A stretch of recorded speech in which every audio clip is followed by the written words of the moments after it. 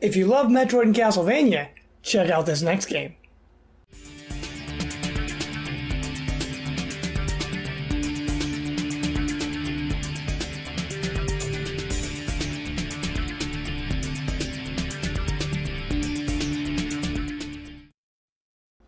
Welcome to Indie Log, the show where we talk about our favorite indie games and why you should be checking them out.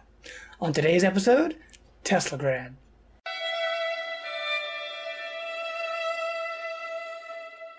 Teslagrad is a 2D puzzle platformer from the fine folks at Rain Games.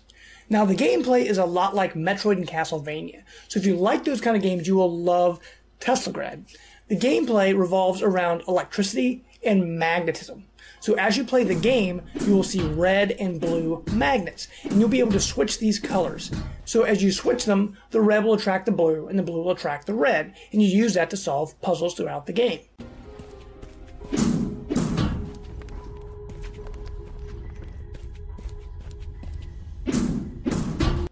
And as I mentioned, this game is a lot like Castlevania or Metroid, because as you play through the game, you'll be ascending a tower known as Tesla Tower. And as you ascend, you will open up new abilities. You'll then be able to use those abilities in previous areas to open up new sections.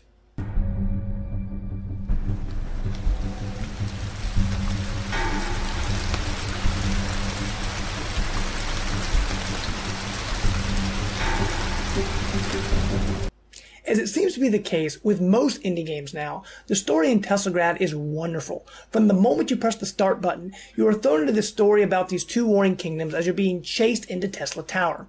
And as you climb Tesla Tower, you'll come across these small theaters, or puppet shows or marionette shows that tell you the story about these two warring kingdoms. Where Tesla Tower came from, where the different powers came from. It's actually all really interesting. As you make your way through Tesla Tower, you'll come across these boss battles, and every single one of them is unique and fantastic. Everything from the attack patterns to the animation styles, they all use your new powers in a very inventive way. So as you play through the game, you will really be looking forward to another boss battle around each corner.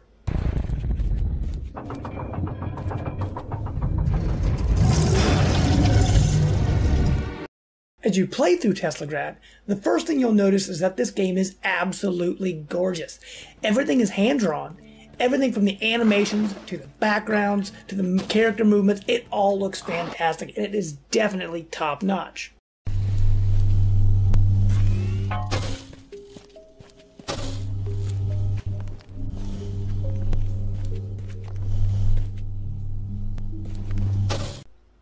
So everything from the art style, to the gameplay, to the boss battles, it is all fantastic, especially if you like that Metroid and Castlevania kind of gameplay.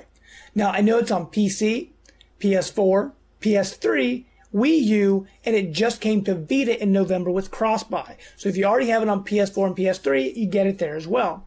And I know a few months back it was free on PlayStation Plus, so you may have it and not even know. But even if you don't, I suggest you pick it up. It is a fantastic game, and I highly recommend it. So until next time, guys, I am out.